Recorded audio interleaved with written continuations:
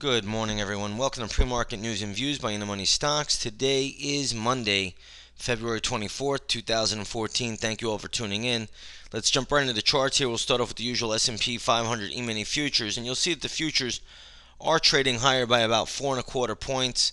You can see really right around 11 o'clock in the evening last night, the futures started to march higher. They were a little bit lower at that time, but nonetheless, they are trading higher at the moment.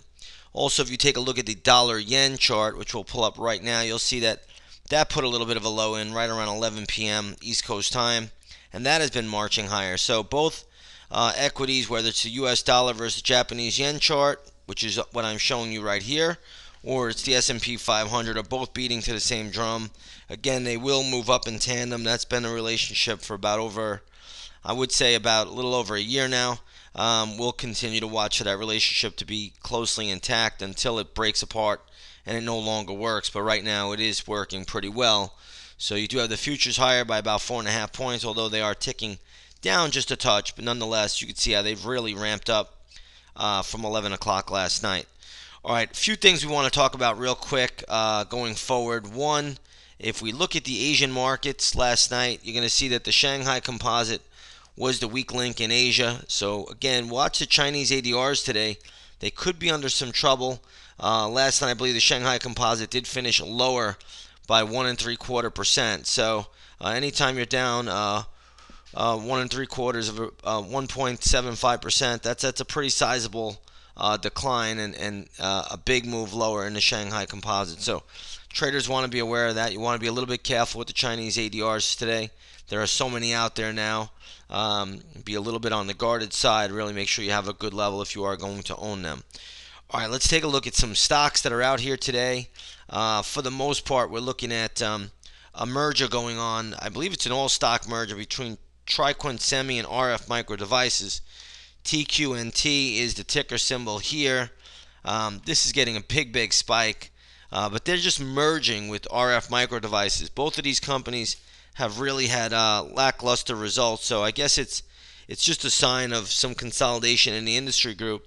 It may benefit both of them, but both stocks right now, I wouldn't touch either one of them. They both look very overbought and extended at the moment. So leave them both alone. TQNT especially is really high. This stock was at $9, went to 12.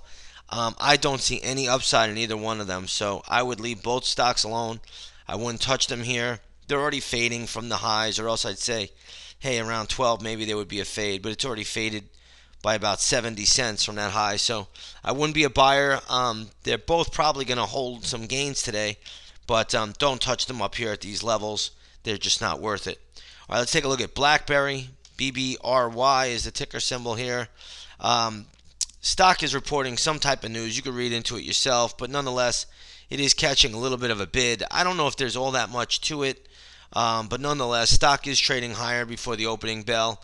BlackBerry is another one. I don't know if it's really worth getting too involved in at the moment with the pattern that's there, but it looks like something to do with their messenger service is going to be on a Microsoft's Windows Phone platform this summer. So I don't think the news is all that warranted for the little bit of a pop that you're getting. But again, we'll watch the charts.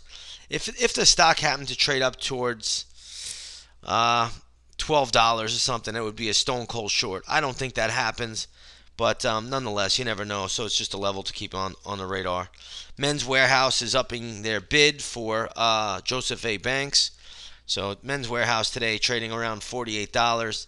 Again, these stocks are very hard to trade. The resistance level on Men's Warehouse though is $50. So if it gets to around $50.25 and you want to short it, you want to do a scalp short, which is a quick day trade, that's a pretty good level, $50.25. Let's take a look at Joseph A. Banks, which is receiving the offer. And again, nothing has been approved. They have not accepted the deal. But nonetheless, you got a big spike in this equity as well. I wouldn't touch this one right now either. So again, I would not be a buyer of Joseph A. Banks up here at these levels. Let it pull back in. They may make another offer for it and it'll go higher. Who knows? But if you do own it, you trail your stop. That's the best way to play it. There's some news out of Verizon today. Verizon saying they're going to have some good pricing power now that they bought back some shares from Vodafone. I don't know what to make out of it, but all I'll say is the resistance on Verizon is $48.38. If it gets up there, that should be intraday resistance. If it doesn't get there, don't do anything with it. But if you want to get there and scalp it on the short side, you can. But that would be around $48.38. Let's take a look at Dillard's today. DDS is the ticker symbol. Looks like the stock is selling off pretty sharply. I'm going to have some gap levels for this morning. They'll be posted up in the chat room at 9 a.m. Also, as far as Dillard's is concerned, we'll see where this thing opens up. But again, we will have some gap levels for the stock if it does come down a little bit further. So our downside targets are a little bit lower than we would be buyers of the equity. So just to give that little perspective to everybody, Dillard's will be a gap play in the chat room today. So that'll be posted up right around 9 o'clock. Let's go over to the oil market this morning. Light sweet crude at the moment is trading at higher by 60 cents to $102.80 a barrel. That's a pretty solid move. Let's take a look here at the all-important USO, and we'll put that chart up. And you'll see here that the USO is trading at $36.89, so decent move. Stock has some, or I should say the ETF has some resistance around $37.05 and more resistance at $37.85. So some big levels there, but again, oil is pretty strong this morning before the opening bell. Let's take a look at gold this morning. Gold futures right now are trading higher by $7.40, so it's a good move on gold. Gold continues to hold up really, really well, and it doesn't care what the dollar yen is doing these days.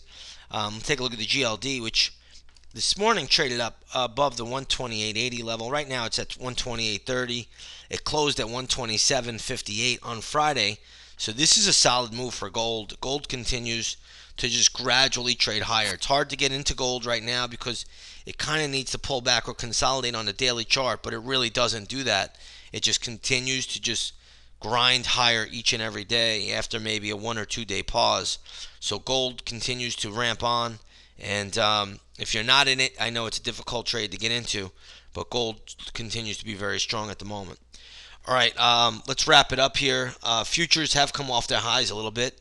Now just up $4. I think the market, for the most part, on a Monday, you can see a light volume day, but Mondays have not been that sensational. So normally on Mondays we finish flat, sometimes even a little bit on the negative side. That's a possibility today. Again, I'm no Karnak. I don't read minds. Anything can happen. I'm not seeing anything special out here, though. Sometimes when I have a good read on the market, I'll let you know that I'm seeing a certain pattern or something like that. Today, I don't really have much to go off of, but we'll see how this all plays out by the closing bell. With that said, everybody, have a great trading day, and we'll see you on the charts.